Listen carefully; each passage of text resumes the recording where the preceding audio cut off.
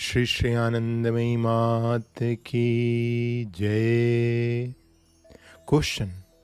Ma, while sitting continuously in meditation, the waist start aching, legs pain.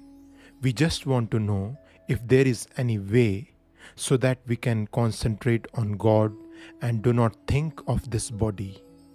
Please tell us if there is some method for it. Ma.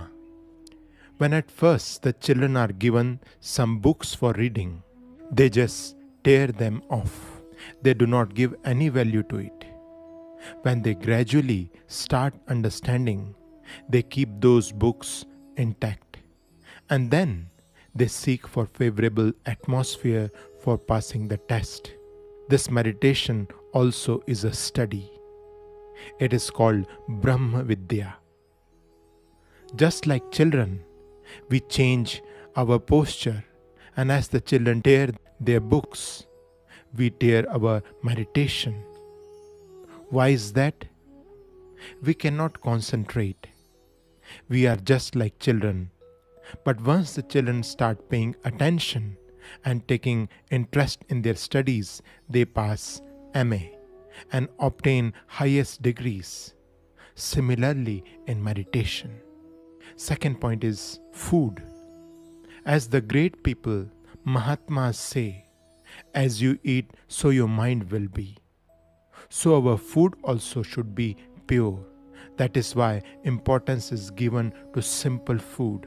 This prescribed simple food help us in our meditation. We should not eat much chili. It creates heat in the stomach, which will upset our body. Now, about sitting. How much time you spend in sleeping, eating, wandering, bathing, etc. After devoting most of this time for all these things, you devote only few hours for sitting in meditation. You should sit with all alertness.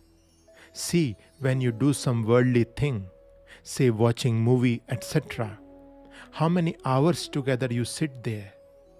You take interest. Just like the cinema or other shows attract you and you enjoy them, you should develop the habit of sitting for meditation too. Just a momentous bliss makes you to sit for hours. For ages and ages, you have developed this extrovert attitude. You have been just thinking of what to eat, how to sit with ease, how to talk, etc. This all made you extrovert. But to achieve that beautiful, beloved God, there is a secret that is called Abhyas Yoga. But this extrovertness has made you weak. It pulls you outside and it paralyzes the mind. That is why you feel difficulty in sitting in one posture. This extrovert attitude drags you out towards bhoga, enjoyment. About changing the posture, change the posture slowly if you feel miserable in one posture. But why this feeling of misery? Because of anabhyas, no practice. You have developed abhyas, practice in bhoga, enjoyment. You have developed yoga in bhoga. That is why whenever you sit for meditation and sadhana or to recite the name of God, you feel miserable. Shri Anandamayi Mat ki Jai.